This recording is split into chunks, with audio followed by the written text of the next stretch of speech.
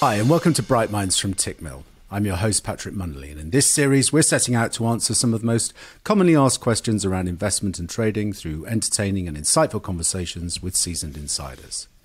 Back in episode 6 of this season of Bright Minds, in our discussion with Hariton Christou, we learned the current state of play with AI in the financial industry. And we heard how Tickmill specifically are using AI to provide better tools for retail investors.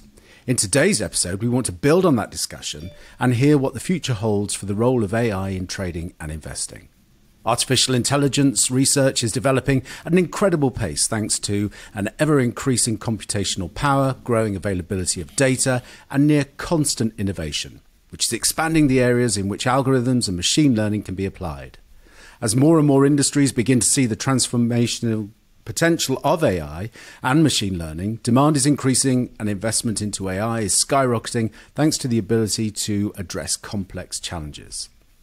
The numbers and patterns-based, data-heavy nature of the financial industry aligns perfectly with the problem-solving strengths of artificial intelligence. Therefore, we should expect to see huge, revolutionary disruption in every area of the sector, from sentiment analysis and risk management to automated trading. As a consequence of these changes, we may also see a drastic impact on governance, regulation, and ethical considerations within the space. So, where will the biggest and fastest changes occur? How can investors prepare for the future? And with all the hype around this new technology, will it be justified? We'll be speaking about all these questions and more with today's guest, Tal Schwartz. Tal is a serial entrepreneur, quantitative researcher, technology innovator, and former professor of finance. Over the past 20 years, Tal has founded numerous companies, including Clicktale and Expand Beyond, and his current focus, AI Funds, aims to provide best-in-class AI-managed investment solutions.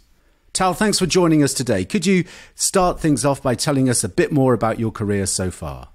As an entrepreneur, I actually started my career wanting to become a scientist and wanting to work with lots of data and using algorithms. I wanted to become an astrophysicist.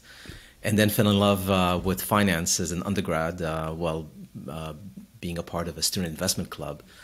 And one thing led to another, got a PhD in finance, worked in hedge funds, and taught finance. And it's been kind of something I love and been involved with over the past 25 plus years. So it's kind of all led to what I'm doing today with AI Funds, because using a lot of data and machine learning to figure out ways to improve on just the standard passive investments that most of us do. Broadly speaking, what are some of the key ways in which AI is transforming investment strategies and portfolio management right now? And how is that impacting individual investors? There's different levels that AI has been used, and actually it's been used for many years already in finance. It's just that we're not aware of it. Specifically, it's used in a very high-frequency trading and things that take fractions of a second, in the way orders are routed and the way different entities trade those orders. So that uses a lot of algorithms and machine learning because simply it's too fast for humans to react. Where AI has not been used as much is in areas where most humans invest in, thus time scales of minutes, hours, days, weeks, and months. In those scales, humans and passive strategies still dominate because AI has simply not had the power to be able to affect that until now. So that's all been changing recently, and I think that's where we're going to see AI involved a lot more in asset management, meaning you can have AI run strategies, which is what we do with AI funds, is really have the AI, which we call BELA. It stands for Bayesian AI Learning Algorithm. So BELA, our system, that's what it does. It manages investments over those timescales. And I've noticed you've written online about the hype cycle for emerging tech and how that applies to AI specifically. Firstly, I guess, what is the hype cycle and where are we right now within AI's development and what does the future hold? Yeah, so this is a concept that was started by Gartner, which is one of these consulting companies that provides a lot of information for many Fortune 500 companies. So they've started the concept of a hype cycle where the idea is that technologies start growing slowly and then as they accelerate, they go through this massive ramp up. And a peak of hype of what the potential is, and after you hit the peak, eventually there's a drawdown where it comes to the trough, and then comes back up. And that's when you actually get the value from the technology. So if you can map many technologies, I don't know, the internet, the .com boom, all of those things have gone through this type of hype cycle. AI is actually relatively the beginning of that, because we're just now starting to understand what the potential is for what it can do. But it's going to disrupt many different industries in many different ways, financial and other areas in our lives. And we're just at the beginning of that hype cycle. So I don't think we're still there. Usually you get to, you're near the top where valuations go through the roof, and they're like we had in the .com, and we're not there yet. We're far from that. And I think we're also early on in the development of the technology. We're still in the early stages. What we just saw with ChatGPT is just the beginning of what we're going to see. So there's a lot more to come from, we're really at the early stages. How important is it to be able to understand and interpret the actions of an algorithm that's running AI? It's something that is extremely valuable. Unfortunately, what happens is as these models get bigger and bigger, and they get more and more complex, it's very difficult to do that. If you think about ChatGPT, it has like 1 trillion different parameters. And when it gives you an answer, it doesn't come from one place. It's distributed across a very large network. And it's hard to isolate and figure out exactly what's going on there. And this is true for other AI models as well. That's why a lot of times they're called black boxes, because it's hard to know really what's going on. Obviously, it's preferable. There are models which are much more clear, and it's obvious what the relationships are between the inputs and outputs and how things are affected. But usually those are much simpler. So they're unable to do the complex things that we really want AI to do. And so when we want AI to do something complex, it becomes very complex and almost too complex to really understand to the details. Thinking about that complexity, I guess, what's your view on the ethical implications of using AI in trading, for example? And, what ethical considerations should be taken into account to I guess, really ensure fair and transparent use of AI algorithms? Or is it just going to be a race to an endpoint where whoever can throw the most money at the problem is going to have the best solution, hence the best algorithm, hence the best returns? I would say, okay, let's take a step back and think about historical perspective. Yeah. Technology keeps improving our lives, and every time we have a technological improvement, that has a big impact on our society. So think about, I don't know, the automobile. When that came around, there were horses and carriages. That had a big impact. People who were riding horses and people who made all the equipment for that, they lost their livelihood. And you had new industries pop up that improved quality of life for humanity. And you keep seeing that over and over as new technologies get developed. And this is no different. Up until now, recently, most of the improvement has been in physical strength, meaning we developed machines that could do things, faster, better than us. This is like the first time that we actually have a technology that can actually potentially think better than us, or process information in a way that's more better than us, and help us improve. So it's kind of a paradigm shift, and that's why everybody keeps talking about how this is going to be such a big impact on the world. And the reason it's a big impact, it's a huge economic improvement potentially to what we have today. So let me give you an example, okay? Not in finance, but in real world, like a call center.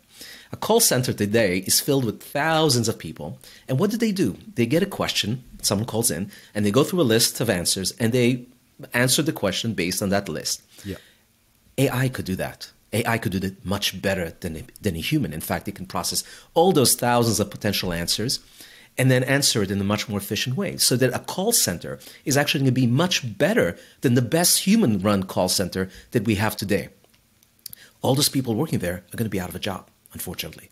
Okay, there'll be other jobs for them, but this specific job, this kind of mundane repeating of information, that's going to be gone. Maybe initially it's only going to be the tier 1 support, and we already have those, but they're not very good today. When you call a call center, you're kind of annoyed when they answer the phone, right?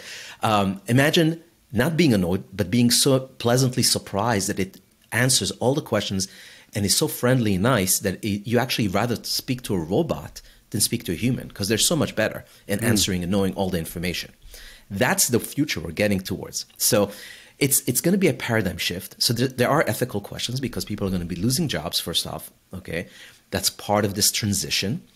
And this transition, unlike other ones, as we've seen with Moore's Law, things are accelerating exponentially. So transitions are now going faster, which meaning our society is going to struggle with that transition because it's going to happen much faster than we used to. So if things took years to take and we could absorb the layoffs and all this stuff could potentially happen much faster, which means many more people are going to suffer in the process. But the driver here is really the economics of it. I mean, it's just the potential economic impact on all our lives is huge. I mean, we're looking at a multiple X improvement in quality of life for humanity in general. So that's the direction this is going. Now, specifically in finance, yes, there are ethical questions because if you're a human trader and now you're trading against the machine, you're at a disadvantage. The machine knows a lot more, has a lot more data sources, and it can react much more quickly than you can. So it's going to have an advantage on you. And we already see this today because there are quite a lot of other hedge funds and other entities that use trading bots and things of that nature that give them an edge. And we're going to see that over time, that edge is going to improve over time. And this is why I started AI funds. I believe that in the future, AI will manage the vast majority of investable assets. I think that's the future we're headed towards because this is exactly the kind of area where AI will be superior to humans because there's huge amount of data. You need to make objective decisions based on past probabilistic distributions of what has happened. And AI can do that better than humans can. And they can do it quicker and without the emotional baggage that we have, without the fear and the greed that we have. It's something that's going to happen. And the reason I'm very sure of that is because when you look at areas where there's games, adversarial games like chess, poker, Go, you name it, AI today is the world champion. There's actually it's better than the best human. And the best humans in playing those games are actually learning from AI how to play it better. So you have AI teaching us now how to play better the game. And that's going to happen also in finance. AI is going to teach us how to invest better because it can see so much more than we can. And just on that point about more investable assets in the future being controlled by AI, what does a market that is increasingly run by impenetrable, super efficient AI actually look like? I mean, look, over time, the AI is going to have an edge over humans, okay? The systems in the short term, the fractional of a second, those are already run by algorithms and those become more and smarter over time. As the AI gets better at processing macroeconomic data and other information, then it's going to start trading longer term holding periods, hours, days, weeks. That's what we do at AI funds. We actually take a bunch of macroeconomic data. Right. We compare what the current macroeconomic fingerprint looks like compared to the last 50 plus years, and then figure out what the potential is for returns in the future. Now, AI is going to get better and better at doing that, and it keeps learning based on different timescales and more data. At the end, it's going to dominate any human trader. It's a must. And eventually you'll find that AI is trading AI, meaning that the market is clearing via algorithms. Yeah. Humans are just going to be not as quick and not have as much information as the AI. Now you're saying, well, up until now, AI might have only been accessing data on prices, but now it can access also written data and spoken data and all the data that basically the vast amounts of data that exists in the world that humans had access to and AI did not. So over time, all this vast amount of data is going to come in and it's going to influence these algorithms in a same way they influence us humans. As new information happens, as new news happens, it will be able to react faster and more accurately than human can. I guess one of the issues with respect to human interaction within the markets that we've seen over time are the numerous bubbles and busts and flash crashes. Do you think that AI and machine learning will be useful in the future in terms of being able to detect and mitigate risks such as flash crashes and market manipulation? Yeah, so I think it's really interesting. The thing about bubbles is that it's a very human thing. Investment bubbles. We can actually replicate those in a lab and in financial and behavioral labs. We can recreate bubbles, which is fascinating. So it's something that's almost in us, built in. And I think one of the reasons AI is going to outperform humans is because it can take advantage of all these cognitive biases that we have built in. So it can actually, just like the YouTube algorithm can cause us to stay more and click through more and watch more video by feeding it the things that we want to see. The same way in trading, the algorithm will figure out how to cause a bubble and then take advantage of it while it's driving all the humans in to bid the price up while it's selling. So sure. it will actually learn how to play us because we can be played. We're a human, right? So it will know how to create fake momentum and fake crashes and take advantage of all those things to make sure that it can maximize its profits for its owners, for whoever is running that AI. So I would not be surprised if you'll see exacerbated fluctuations in the market because it benefits someone who knows how to take advantage of it. And it draws people in. Oh, look how high this is going and how fast, and let's buy because it's going up. And sure. So we have these biases in us, and AI will take advantage of it, unfortunately. And that will drive eventually human traders out because they will realize that they're losing. It's like a casino. Think of it like a casino. The AI has a 0.1% edge over enough time. The law of large numbers. They will win, and we will lose. Sure. Could you tell us a bit more about your company, AI Funds, and I guess what you're aiming to achieve with it? Essentially, what we try to do with AI Funds is simulate what a human analyst would do. And what a typical human analyst would say is, okay, this is what the picture looks like now in terms of the economy and where the markets are. And this is most similar to 1976. And back then, the market went up or it went down or it did this. And they make some conclusion based on this one point in time. So we try to do that across all periods and all points in time. So we say, let's take a lot of macroeconomic variables, create this macroeconomic fingerprint, and then go back through time to figure out all the times that were most similar to today. Not just one time, all the times, and then aggregate all those times together, create a distribution of what returns look like when you run time forward. And then based on the shape of the distribution, the AI figures out, well, is the market more likely to go up? Is it more likely to go down? Is it more likely to go sideways? And then based on that prediction of where the market is most likely to go. And again, this is probabilistic because when you go back through time, through all those past times, sometimes the market goes up, sometimes it goes down. But you have a certain probability. You can say, okay, 60% of the time it goes up, so it's more likely to go higher. Based on these probabilities, it constructs portfolios that are designed to do well in that type of environment. So it's a dynamic strategy, active strategy, which changes and shifts in the market based on what it's learning and based on what it's seeing. So it could be bullish, and then if it sees signals that tell it, you know what, there's too much risk right now, it can reduce the risk level and dynamically adjust to the risk that it perceives in the market and the potential upside. What for you over the next few years is going to be the single biggest transformation that you'll think we'll witness in the financial industry? The low-hanging fruit of things we're going to see now are things where, let's say, mundane activities are going to be automated with AI. So simple things that have to do with portfolio rebalancing and things that have to do with customer interaction, like we said, call centers and things like that. Simple things are going to get automated first. That's going to be just the world becoming more and more automated, more and more simple. Anything that a human has a repetitive task, that's going to get automated and typically is going to get replaced with AI. Where I think the big value is going to be is in actual asset management. Today, that's the vast majority of that is done by humans, and it's done by portfolio managers. And there's a lot of interaction with customers around that. I think over time, that's the shift that's going to happen as AI takes over a lot of those types of roles. Now, you'll still have humans running a lot of these things, but most of the analysis is going to be done by AI. AI is actually going to come out with the insights of why we're taking the strategy we're doing and why we're doing it this way. And there's going to be the more long-term portfolios that are run by AI where it's kind of relatively static. And there's more active strategies like the one I'm running where it's actually trying to figure out when to reduce or increase risk based on the signals that are coming from the market. So there'll be different types of strategies run by AI.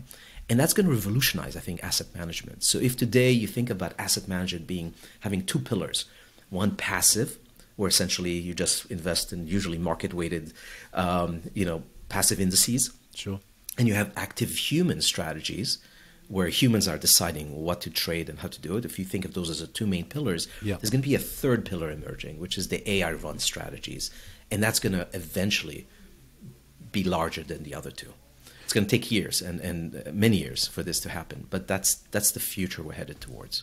And I guess in terms of bringing this back to the Tickmill platform and how retail investors can engage with AI, because obviously your standard retail investor, one may not have the investment funds significant enough to access a fund that is running AI strategies, or they wouldn't have the ability, certainly wouldn't have the ability to create AI strategies independently.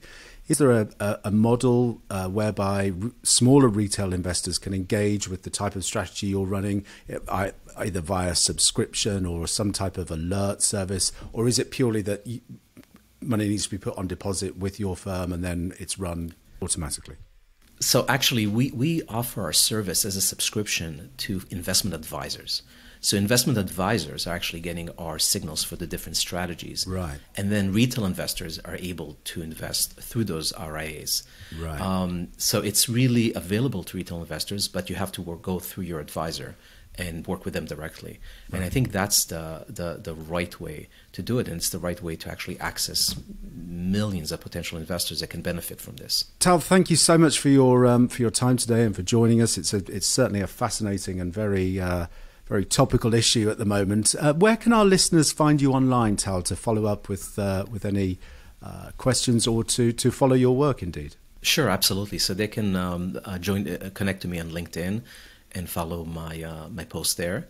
And if they're interested in contacting me directly, they can email me at tal@aifunds.com. Excellent. And I look forward to hearing from them. Thanks again for your time today, Tal. Thank you. Thanks for having me.